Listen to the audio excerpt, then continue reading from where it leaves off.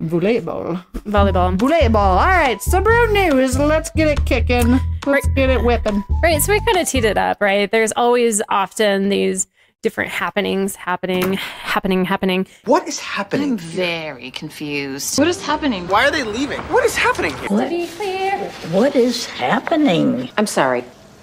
What is happening? What's happening? What is happening here? Why are you taping them? What is happening here? What is happening? In the craft beer industry. And because it is about economy, finance, that's our theme for today. It's not all doom and gloom either, right? We got to look at the silver lining of things. Yeah. We're going to highlight some acquisitions happening, but we're also going to highlight those exits that are happening because honestly, it's just too funny of a timeline not to mention. So looking forward to getting into that. Let's do it. Yeah, let's get rolling.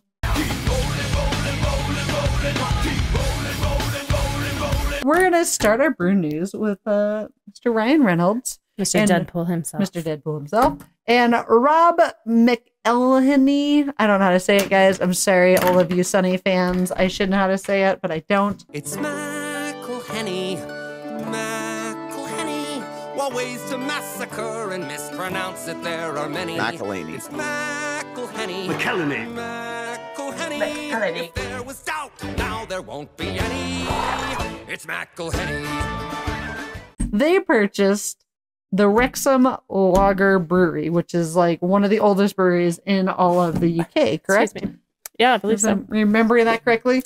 Part of what they're doing is selling off some of their ownership from their soccer club. Yeah.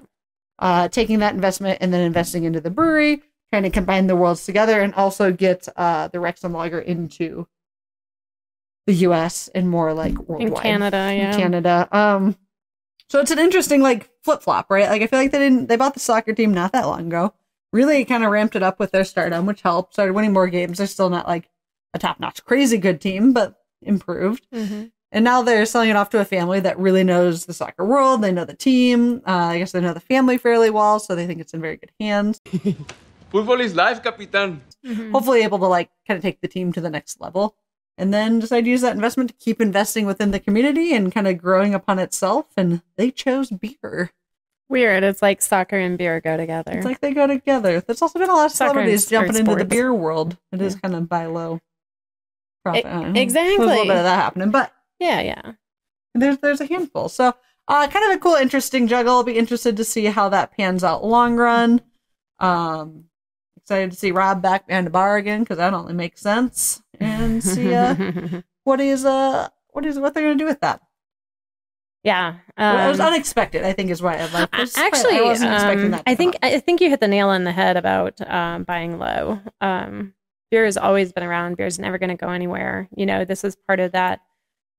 I think just having your fingers in as many pies as you can, as far as the investment world is concerned, and then they're actually with the New York State family, you know, it's part of an additional like joint venture, right? So there's other angel investors, venture capitals, whatever, buying into it.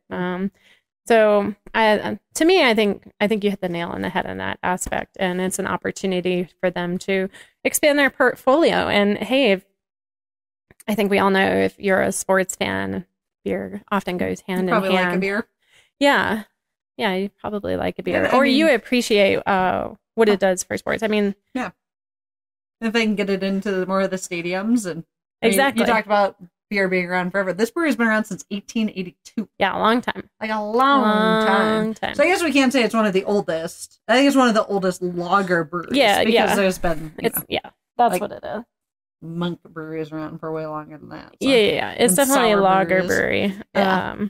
In the UK. And lagers are back on the ramp up, you know what I mean? So we did do a whole episode about Year the Lager. So check that out. And if you know, if those lagers are good and they can get here just as good, I'm in for it. Like I love European beer. They're always so freaking good. There's a lot of good brewers over there for sure. It's so clean. It's good water. So anyways, there's a lot of good water. That's a big part of it. Interesting piece. So that's kind of the upside of the finance and economic theme of the Brews News. The bee's knees. But so the next one is the downside, and we'll talk about exits a little bit. And we're talking about Molson Coors. And if you recall, back in August, they were in the news for basically selling off four different craft breweries. Articles in the link, you can read all about it. They sold to this Canadian cannabis company so they can, buy low and get into the beer game in that regard, right? So that's their acquisition, but the exit for Molson Coors is offloading these, and they did so because basically they're like, hey, we want to focus on Blue Moon and Leinenkugel. Yeah. And it's like, okay, totally legit. Yeah. Get it. It's November. Now they're shutting down Leinenkugel's, the original brew house in Wisconsin, yeah? I think so. I'm not 100% sure, but I think it's the original. Yeah. And I'm sure it's still like combined it's like 150 years old. But into the same like brew house and... Right, and basically they're just downsizing, consolidating. It's about efficiency, right? But feels bad. I did see an article this morning that I think it's something like 50 some people will lose their jobs because of it. I actually thought it would be more. Yeah. I was thinking in the hundreds. Now that's not to take away from the 50 people that are losing their jobs, because that's absolutely never any fun. But maybe they'll find a way to stay within the company. So the idea is that here is what we're highlighting is that there's these acquisitions and exits taking place, and these economics are constantly ups and downs and roller coasters. You're buying low, trying to sell high when you can, and hopefully not lose your ass in the meantime. The other thing I think is kind of cool about it is because of where the market is and how things are changing, and you're seeing... I think about the Tivoli, right? They were like, we're going to like triple down on, was it Mile High? The Outlaw. The Outlaw. Outlaw Lager. It's actually right over there. Because they wanted to start competing against Coors and Bud Light. Exactly. Right? Because they're going down, but there's kind of this middle ground size of breweries that, like, I feel like the really small craft breweries are struggling a bit. The really big breweries are struggling a bit. But kind of these like medium, big size have some market to grab is kind of the feeling I'm getting, that people That's a good point. Are like, you know what, like I do want a different, I still want a lager, but I want like a different lager. I want a rice lager. Yeah. And so like to get new fresh faces into the space, like I think of the Kelsey brothers with the garage beer, right? You've got these guys getting into the lager space now. You've got Tivoli jumping into the lager space. Like it's just like this interesting shift that I think there's that medium-sized brewery is trying to grab some of that lager space because it's open right now. And I think that's cool. I think that helps shake up the space. I think it just freshens it up a bit. It freshens it up. It's also inevitable, right? Like big often prevails while small guys fall off, even if they have been around for 10, 15 years. But that's not to say, like Leinenkugels, if you've been around for 150 years or so, it doesn't mean that you won't succumb to some sort of efficiency standard. Yeah. Consolidation. And like over COVID, it kind of just is what it is. And we're in such a big, it's such a roller coaster turning point. And who knows where that's interesting because over COVID, like those medium-sized breweries really struggled because like they were buying enough that they weren't having, like, especially with cans, right? Like they weren't able to buy that huge, massive, big bulk. Right. That was getting their prices cut down. Right. But on the flip, like they're buying enough ingredients, but still not enough to get the price. Like they were kind of in that middle ground of not being able to either have space or afford the big price cuts. And with everything going up, they were really hurting.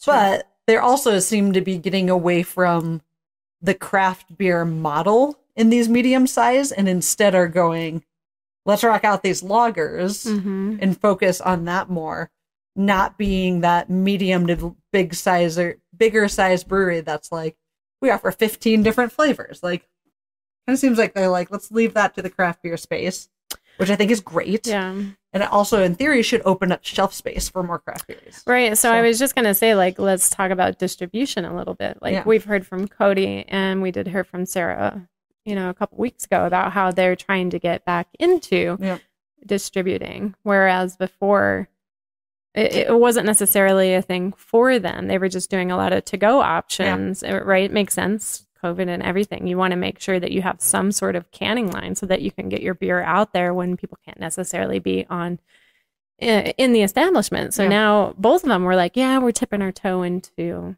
distributing. Yeah. right? So, I mean, some of those what do you think canning about that? Some of that canning equipment prices might be going down too. I was wondering the same, right? Because like a lot of those, like it's not Goose Island, it's whoever the Goose canning line is, might just be Goose. Like I would say in the last 5 years, started getting that smaller brewery size, like single head. You could upgrade it, but you're only going to rack out however many cans. Mm-hmm. So it's not really like full blown production, but it was good for these really smaller breweries that either needed in-house or doing very small distribution. Right. But it wasn't this huge canning line. And so, of course, those prices are going to be really high because they're new. So I'm wondering if those prices are coming down. And in addition, less people going out, getting into the tap room.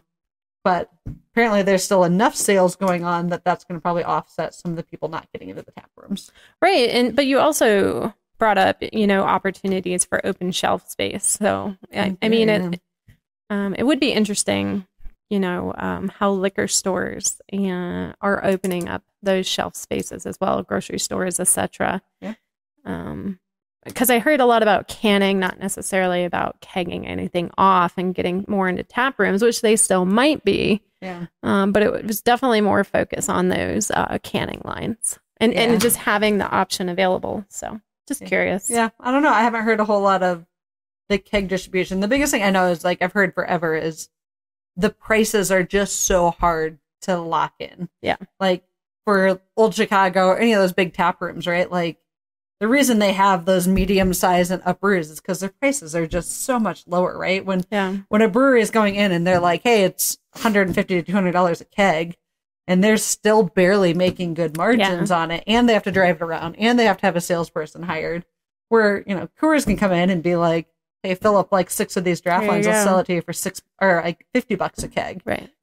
From the other business perspective, it's nearly a no-brainer, even though that might not be like what they want to do. It's just hard to justify that massive price difference. And again, if you can't get the price cuts, you're a small brew house. I mean, the biggest eye-opener thing that I had was like to brew a big brew, 3-barrel versus 7 versus 15 versus 20.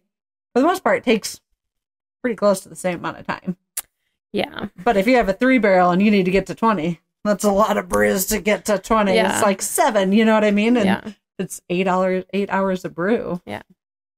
That's just like hours wise isn't feasible to be doing that. So, I like it. Interesting. So that's what's in the news. There's a lot of other articles out there. Closures happening, acquisitions occurring, exits, whatever you want to call it, right? I mean, it's a constant conversation. We don't always highlight. I feel like we do and we don't highlight acquisitions and closures, depending on kind of where it's at in the world, how it hits the heart, where it hits the home, all of that. But it's a special episode to highlight it because of our theme of public offering. So that was fun to do. I wouldn't say like no one has ever applauded me for my financial skills. So like, but I like considering the economics of things, right? Yeah. Supply chain, distribution, feasibility, time management, costs, bottom line, cost-based price scenario. Like those are fun conversations to have. They can become exhausting, but some people make a whole life out of them, and I think it's cool to consider. Yeah, especially when you do have bigger name like celebrities more and more coming into the scene. Obviously, they have a passion for it or some sort of connection to it, or else they wouldn't do it, right? But and there is still money there, is the point that I'm trying to make, and there's still passion and interest. Yeah, I mean, even a lot of the stuff I saw, breweries in general, still have a margin on them. The bigger difference is they hit more of the restaurant margins, which is like 5 to maybe 10% if you're having like a really crushing month. Like there's just not huge margins on them. Where for a lot of years there, it was 30, 50, 60% margins. Yeah. And so I think just a lot of breweries don't have the budget and the financial know-how to adjust for those differences based on their own models or adjusting prices or the amount that they were brewing. Like, there's a lot of variables that go into play within that I just think it's not a market you can't make a living on. You can pay your bills with it for sure. It's just how much are you going to have left over and how much did you up your lifestyle when you were making 50% margins versus Good point. 5% margins, right? Like Good your point. lifestyle might not still Good apply point. to it because that's kind of what happens. So that being said, right, a lot more reason why then you're coming back to seeing a lot more of your owners and your head brewers behind the bar again. It's not so much the conversation as in this short staff type of thing, like not necessarily that people don't want to work. I'm not saying that's not still a thing, but like you have to, because it's more of that mom and pop mentality, because you are more so married to the business. It's not this passive income, because you're getting that 30 to 50%. Definitely a lot more. So I'm owner picking up what you're putting down, which is cool, right? Because we're getting more of these ethos and origin stories coming out, because they're there and we can have that conversation, and which is why community and collaboration comes up more and more, because the community becomes even more and more tight knit to be part of it, be involved, be around. Yeah, exactly. It takes a village, and it's also craft. But I mean, like, it's craft. Like, to me, it's like kind of meant to be that way, right? Like, you don't have a mom and pop shop that has an absentee owner. That just doesn't make sense. Yeah. Where craft was, at least for a long time, kind of had that mom and pop type of vibe, but then it became more like corporate money focused, had these absentee owners and just people that are working. Yeah. And I think that's what we're kind of losing out of it. Yeah. And so and gaining back in different ways.